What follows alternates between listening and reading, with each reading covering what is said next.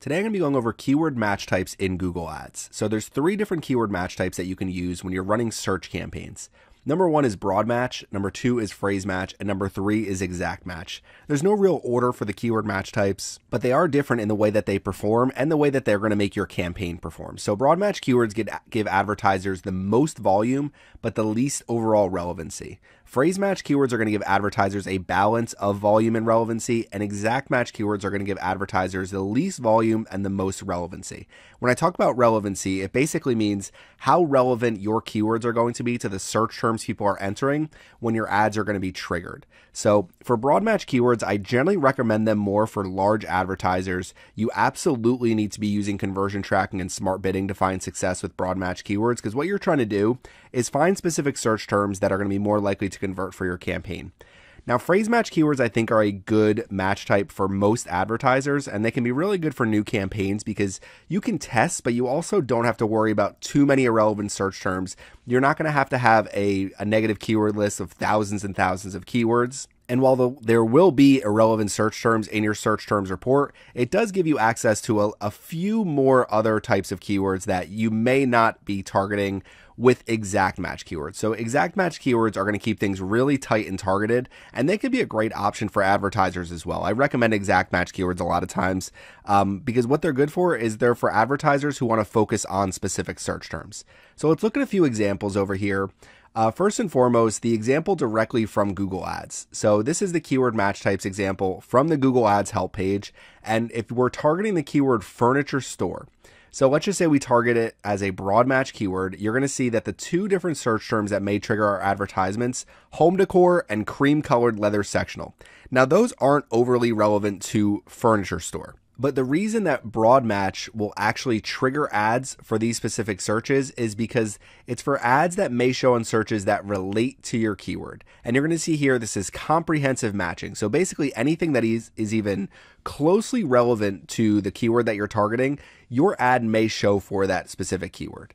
Now, phrase match, this is why I like phrase match, looking at some of the examples here. For the keyword furniture store, your ads may show on searches that include the meaning of your keyword. Cheap furniture stores, living room furniture deals. What store is the best place to find a bedroom dresser? So these 3 are definitely much more relevant to the keyword furniture store, and it gives you access to a few more searches that may end up leading to conversions that are still relevant to what your actual targeted keyword is. Now, last but not least, exact match again. Ads may show on searches that are the same meaning as your keyword. So basically, you're targeting the keyword furniture store. It may show up for furniture store, home furnishing shop. So these are very, very relevant keywords. The main thing with exact match, phrase match, and broad match is you tend to have higher costs in terms of cost per click for exact match keywords.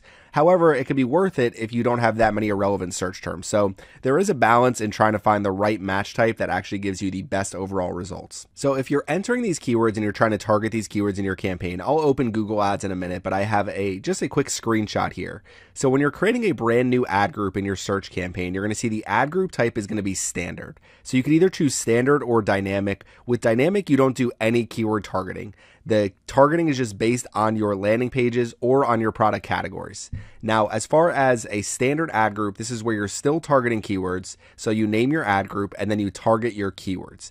A broad match keywords has no annotations, no anything around it. A phrase match keyword has quotes around it, and an exact match keyword has brackets around it. So you want to enter your keywords like that to make sure you're using the match type that you actually want to use within your ad group. Now down here I have a note, and this is really important. You should only target 1 keyword match type per ad group.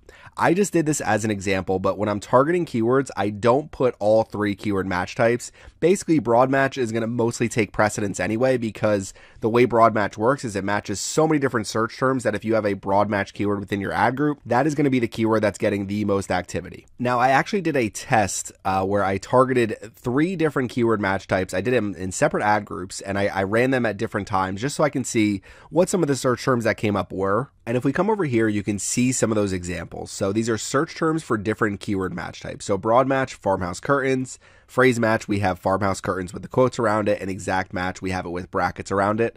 You'll see with the exact match keywords, these were all the different keywords that were matched. So very, very relevant keywords.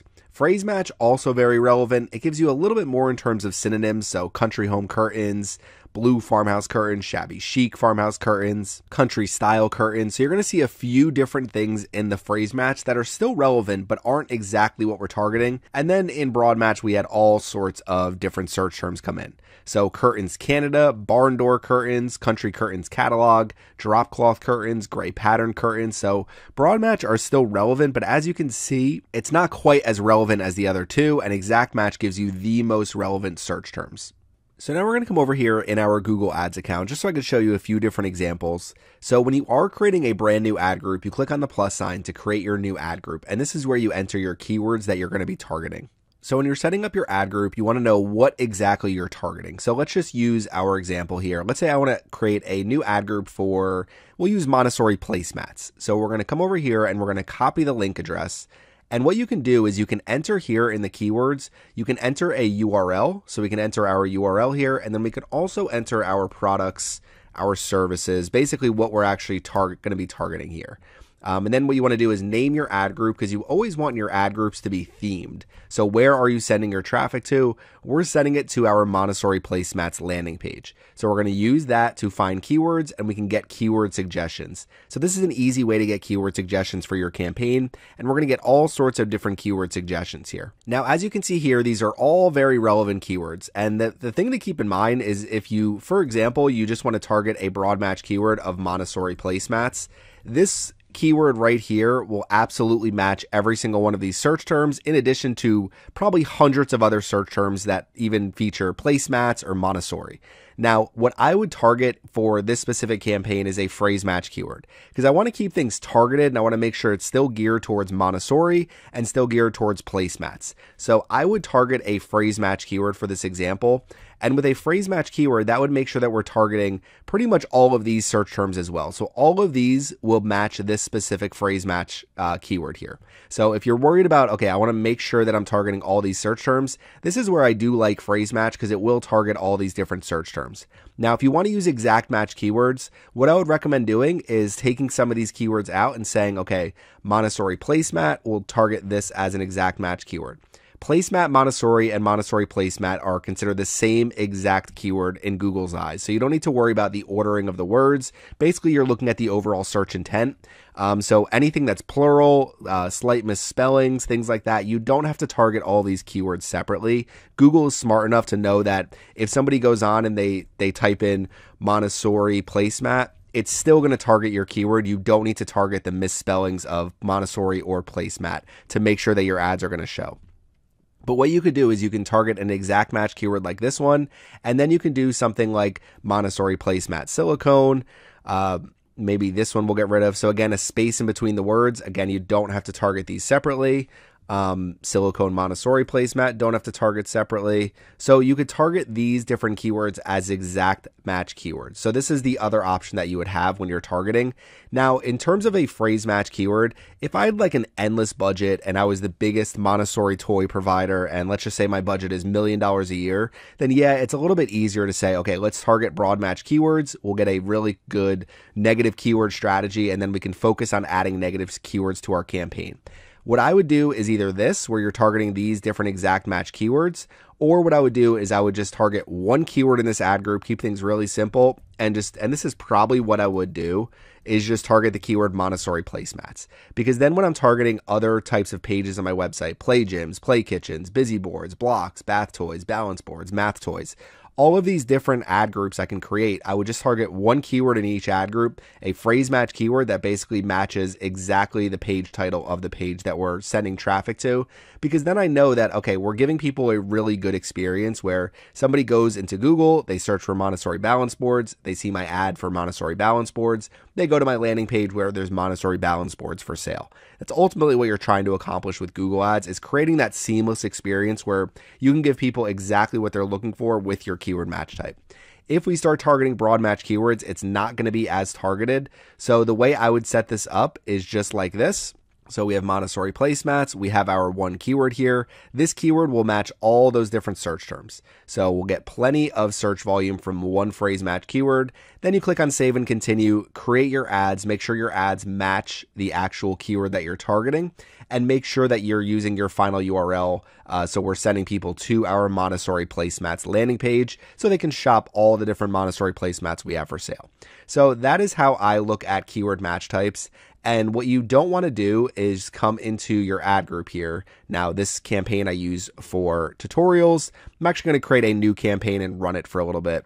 But what you can see here is I have Montessori bath toys, broad match, phrase match, exact match. So what you could do is do some tests and say, okay, for a week, we're going to run broad match keywords. For a week, we're going to run phrase match keywords. For a week, we're going to run exact match keywords and see how your campaign performs. Now, I would bet that it probably performs best with an exact match keyword for a week. So one of these two are most likely going to give you the best performance. Broad match is definitely more of a long-term keyword match type where you need to focus on, okay, we're going to take our our keywords here, look at our search terms, and then we need to constantly add negative keywords to make sure that we're removing anything that is not relevant to what we're actually targeting. So hopefully that all makes sense. This is how I approach keyword match types. I've gone over dynamic search ads recently where you don't target keywords at all. I still generally target keywords. Just think it gives you more control as you're setting up your campaign. And if I'm setting up a campaign trying to sell Montessori toys, what I would do is take every single one of these different subcategories and set them all up as different ad groups. So within those ad groups targeting, really, you just need to target one phrase match keyword. Montessori blocks will target pretty much any variation of people searching for Montessori blocks, wooden blocks, stacking blocks, whatever it may be. So that's why you can use phrase match keywords and why I recommend using phrase match keywords a lot of times. So finishing off the video over here, you're going to see just some of the different ways that your search terms may trigger advertisements. So broad match, this is why I kind of stay away from it slightly.